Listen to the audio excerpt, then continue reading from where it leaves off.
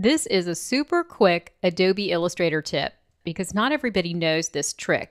And that is when you're using the selection tool, you can hold down the Command or Control key to select things behind whatever's on top. So in this case, I have a pattern here that's made up of 4 different parts. There are 4 rectangles here.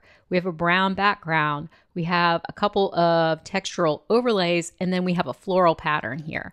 And so whenever you're working with overlays and you select, you can only get to that topmost shape that you're selecting on. But if you hold the Command or Control key as you click, you're going to work your way down through the stacking order. So right now I've got the floral pattern selected, and you can actually see what's selected when you look in the fill over here. Now I've got another textural overlay, and if I click again holding the Command or Control key, I get the brown background. And you can just cycle through here holding Command or Control as you click, and you'll see that little arrow up here next to the cursor, and you can just work your way down through the stacking order and even go down through layers if you need to. And while we're talking about layers, let's go ahead and open up the layers panel so that you can see this really clearly.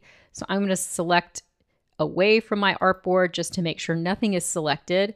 And then you can see here on this layer, I have this rectangle, which is a transparent linen texture pattern fill. Then I have a floral. Behind that, I have another textural pattern fill. And then behind that, I have a solid rectangle.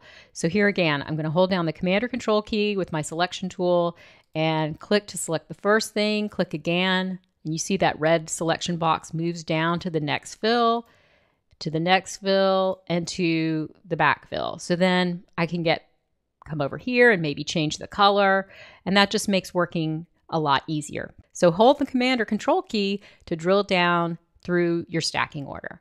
My name is Laura Coyle. I hope you like this quick tip, and if you want to see more, please subscribe to my YouTube channel. To find out more about my Illustrator learning community with courses and live Zoom calls, check out my website at lauracoylecreative.com. And thanks for watching.